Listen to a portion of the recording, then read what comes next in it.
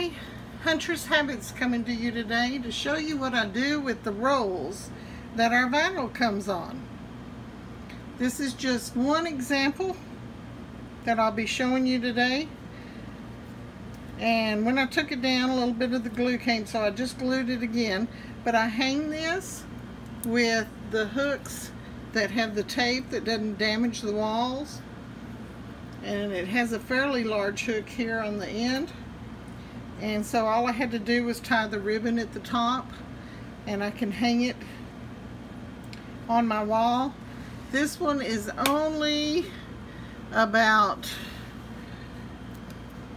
17 inches long, and I believe, let's see, 1, 2, 3, 4, 5, 6, 7, 8, 9. So that means there's 10 in the back and 9 on the front.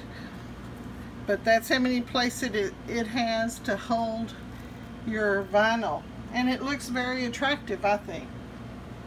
Okay, let me set it out of the way.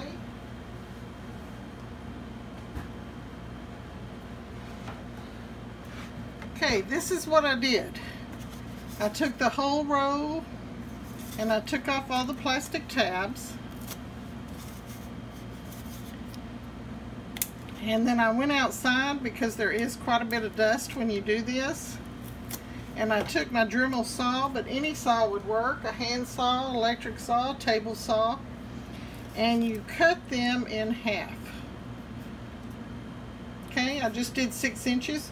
You could actually probably do 4 inches and have 3 out of it that way, but as much as we get vinyl, 6 inches was plenty.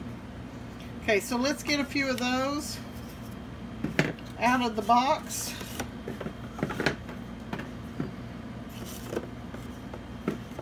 And I put the white ones in the front. Why? I don't know. I'm just going to show you how I attached them together. And I got this ribbon at Walmart. It's a cloth ribbon, so I can glue it. And I painted mine gold, but you could do it any color you wanted. I even at first thought, I love metallics. It doesn't matter what it is.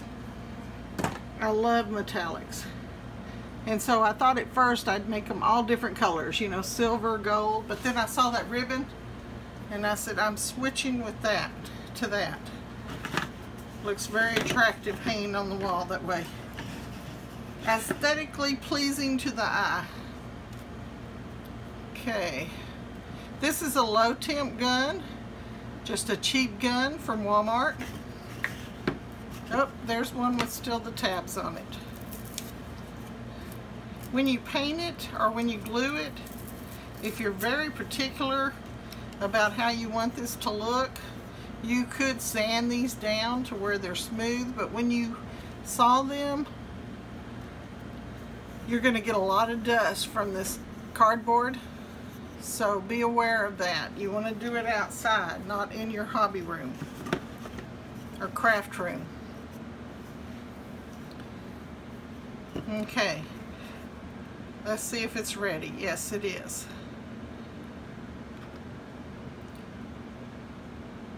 If I was using a high temperature glue gun, I'd be more concerned about if I touch the tip. Put that down so it's not so noticeable. And notice they're not exactly even. I just kind of tried to center mine. This low temp doesn't take but a second to dry and adhere.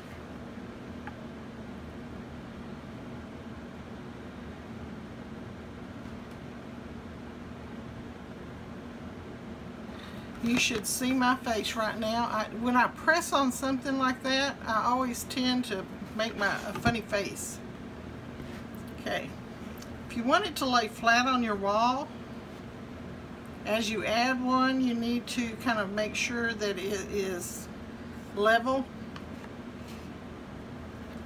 But I have to lift mine up each time. You could actually be gluing to the one that you're placing on there and keep this on the table. Now, if you have to have a nice glue gun, I would suggest getting one that has a stand, but because I work most of the time with a low temp, I just lay mine down on the side like this. Okay, now I would do 5 more if I was showing you how to finish this, but I am going to just, I don't think I have that low enough. You see where I'm placing that? My hand's not in the way. Need to get it a little bit lower.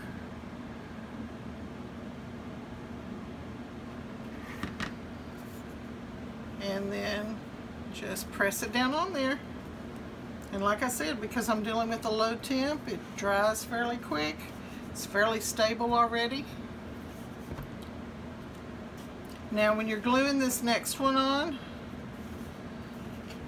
it may not meet together here, so you want to make sure that you get the sides on real good.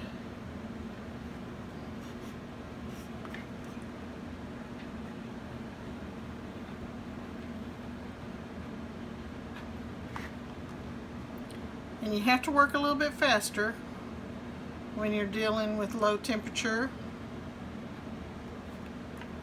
The glue sticks I have, I don't buy the low temp glue sticks.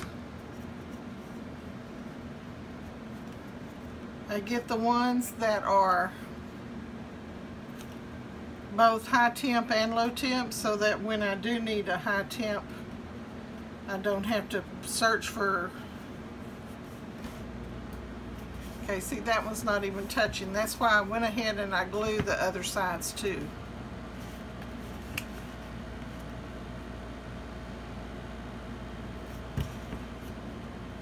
Okay, one more.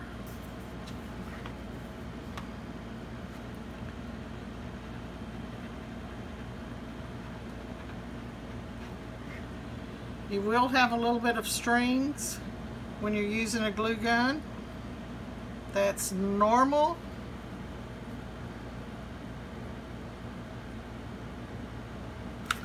So, okay, I'm going to put the glue on that one, glue it to it, press it down,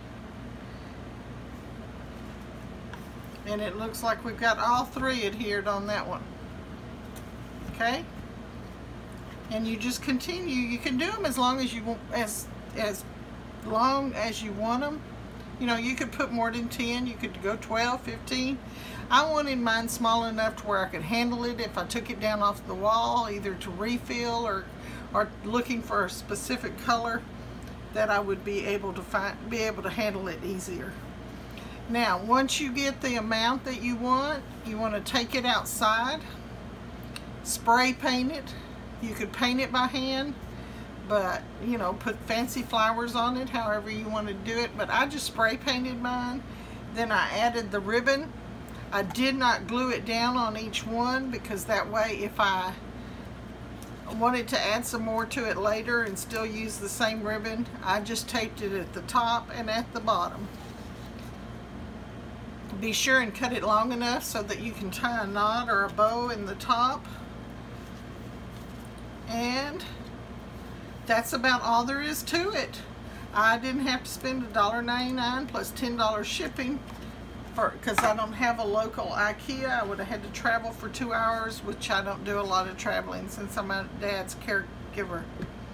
And nobody's been to IKEA lately for me. So that's what I was going to do first. That's the common one. And either I saw this idea on Pinterest or on YouTube's or somewhere, and I thought, well, I could just make that, and it doesn't cost me anything but a little bit of electricity, glue, a little bit of spray paint, and the ribbon. And I would have probably bought that ribbon anyway when I saw it. Okay, have a great day. Hope you learned something. Be sure and subscribe to my channel. Hit the little bell so you get updates. And as always, give me a thumbs up. Thank you. Love you all. Bye-bye.